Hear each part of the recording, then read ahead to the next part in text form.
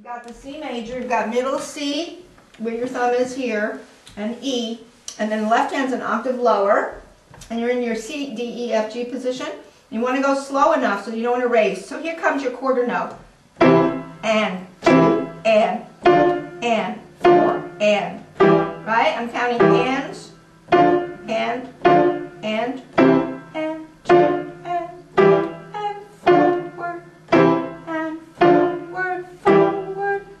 Resolve, monkey swing out. Okay, now we're going to fill that in with eighth notes. We're not changing the pattern, but the motion changed to forward, rebound.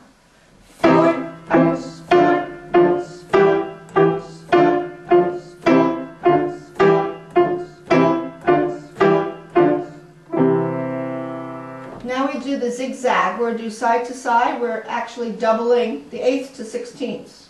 Now we're no longer going forward bounds. We're doing everything like lateral motion.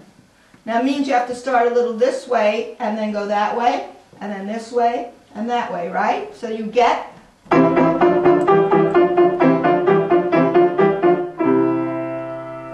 do it again.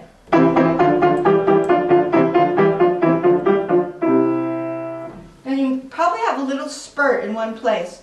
Here's where the spurt is. Notice I have a little bit of surge of energy in two places.